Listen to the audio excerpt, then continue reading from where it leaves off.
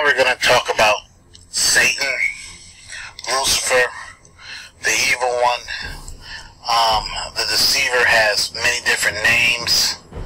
I'm going to try to give you from the scriptures description of him physically as well as spiritually, what the Satan, the deceiver, what he can do, what he cannot do, and what it will take for you to fight him, to overcome him, and again, ultimately have victory with the power of Yeshua, and all glory going to Yah, our Father.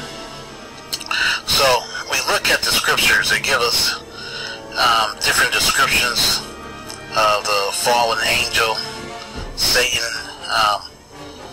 Big, powerful, beautiful. He was adorned in all the finest diamonds, jewelry, all the things we can think of, precious stones that we think are beautiful in this world. He was adorned in those things. Unique, one of the first ones of his kind.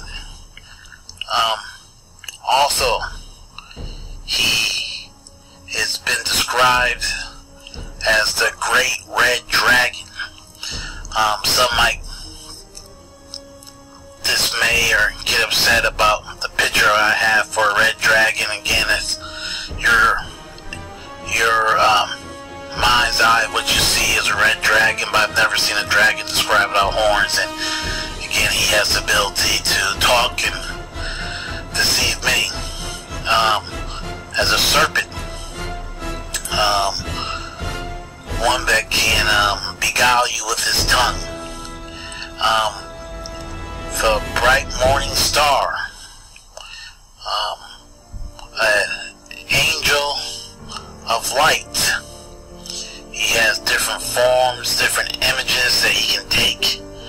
He looks like so many different things. And then when we talk about him being transformed as an angel of light, you should know who he is and what he can do.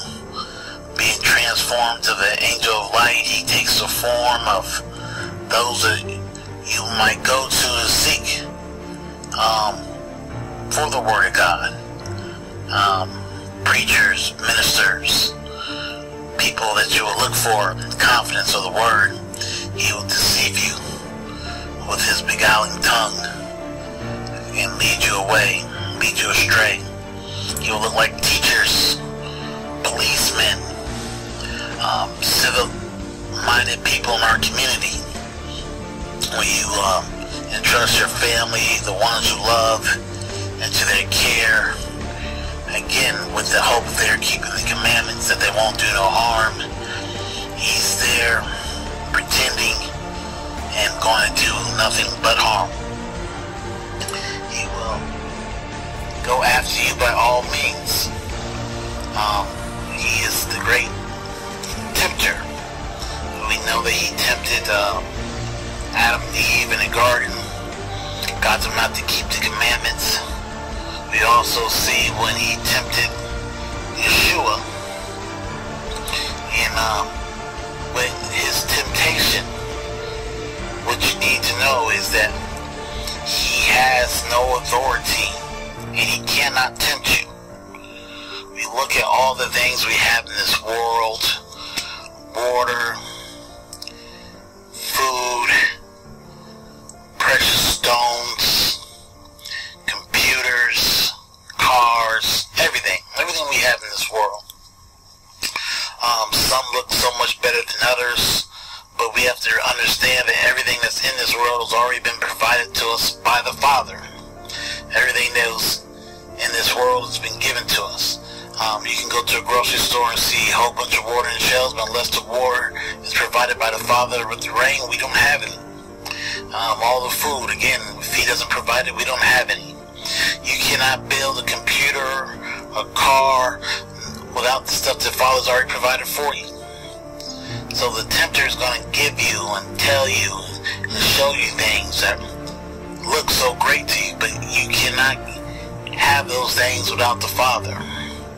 We see in Matthew 4, when he tempted Yeshua, how Yeshua defeated him after 40 days of fasting was give him scripture, give him truth.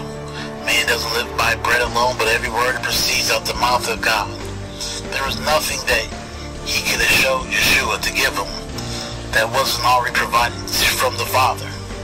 So that's the first thing you need to know, that no matter how the temptation comes, he has nothing that he can't give you, because everything has already been provided for you by the Father. We keep his commandments. There is nothing that we cannot have. Next way that he'll go after you is only two ways that he can come after your life. One is if you allow him. The second way is if Yah or the Father deemed you worthy enough to let him into your life. We look at Job being a righteous man. Satan with his lies and deception again went to the Father for an audience and let me have him. He was going to let Job be just like the rest of them, falling and shaking and not believing in the commandments of the Father and turning himself away. So after Yah took down the hedge, after he couldn't get to Job, he went after everything that he had, family, house, animals. And we have to understand that the deceiver, if he can't get to you, he will go after the ones you love. He will go after you in your community. He'll go after you where you worship. He'll go after you in your home. And again, understand that our Father's word is truth. And everything that you already have can be given to you again. And everything that been provided to you by Yah is a blessing. And if you keep with his commandments, with the faith of Yeshua, you will have an eternity with those blessings. Next, we look at him being an accuser, the father of lies, a murderer from the beginning. Again, how you defeat the father of lies is to know Yah, your heavenly Father, that his word is truth. Lies are things that keep you in the dark. Just like it says, what does it take for salvation? What does it take for you to be saved? Yah said in the beginning in Genesis, as he explained to Adam, you keep my commandments, you have the right. He will give you the right to the tree of life. We look at Yeshua, we look at Job, all of them, all down the line. You keep my commandments, you have the right to eternal life. You get that for eternal life. You see in Revelations, the same thing in Revelations 22. You keep the commandments with the faith of Yeshua, together, all of you being one, the same substance, you will have eternal life. The lies come from that you won't have eternal life. The lies come from when they tell you you have to do A, B, C, D, E, F, G in order to get salvation. And, you know, they'll go around with words that come out the Bible and they sound nice, but at the end of the day, they're not telling you to keep your Father's commandments. So there is no salvation there. Salvation only comes from keeping his commandments. We know that since he's been transformed, that he's a liar, that the forms that he take could be near and dear to you, close to your heart. And again, the only reason why he'll take those forms is to waver your spirit. A mother, a father, a child, them being lost in the world, drug addiction, or no love for the Father, or doctrine of men. It goes all down the line, things that you can look at and see that there is no salvation in them. that there is no hope in what they're doing, because the only hope that we should have is that to be in heaven with our Father. And when you're lost, you can't see where the light is coming from, and the one that's transformed to look like an angel of light in his lies, he can keep them lost for so long.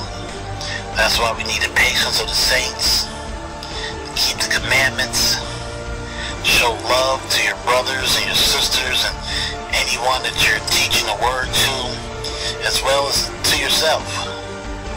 Knowing that you have to be long-suffering, for as long as the Creator has created everything. I mean, if you think of what Yah has done for us already, He created everything that we would need. The sun for warmth, the moon to keep the oceans at bay, food, land, anything we can need and ask for. I mean, the gift of life should be enough, right? But He's given us all, and yet we still keep turning away, not keeping His commandments. The funniest thing about not keeping the Sabbath is, I don't care what point in society you look at, what government, what world, from Samaritans to the Egyptians to Babylonians to Americans, any culture you want to think of in this world, no one has created 7 days a week except for the Father. It only comes from one source. But yet we will tell the Father that His 7 days are not what He said they are. Think about it. That His word is not truth. No one gave you those days but Him.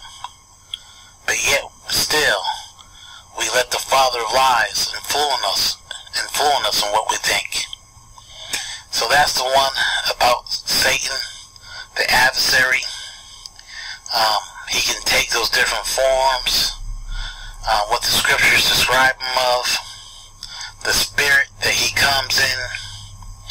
Remember, a spirit that will lead you away from your Father's spirit. A spirit that will lead you to the second death, will lead you to damnation.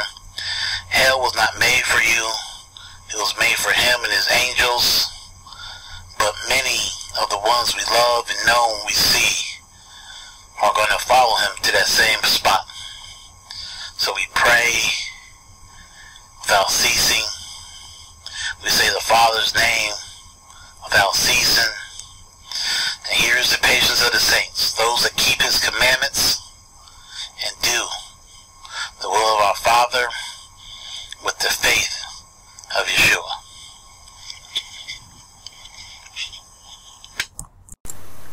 Now that we know who Satan is, the adversary, let's see a clear picture of what path he has chosen from the beginning, so we can protect the ones we love, so we can tell his fruits, and we can avoid that same path of destruction that he is walking on. First, in Genesis chapter 2, we see that our Father worked, and then he rested. The first thing he did with Adam, chapter 2 in Genesis verse 9, was teach him to work, so he definitely taught him how to rest. Next, we see him give him a commandment, the commandment of not eating from the tree of knowledge, and surely he would die if he didn't keep that commandment. Next, we see him make Eve. Eve had to been taught by Yah or Adam, both, to keep the commandments of Yah, not to eat from the tree of knowledge, or she would die. That's the first thing she tells of to the adversary when he comes along, being a trickster. And he tells her, surely you will not die if you eat this tree of this fruit, and you will be as a god. We know that from his works that he doesn't want to keep the commandments of Yah, that he doesn't want you to keep the commandments of Yah. We also see in Revelations chapter 22 the same thing. If you keep the commandments of your Father, you keep the commandments of Yah, you will enter into eternal life. Keep the commandments.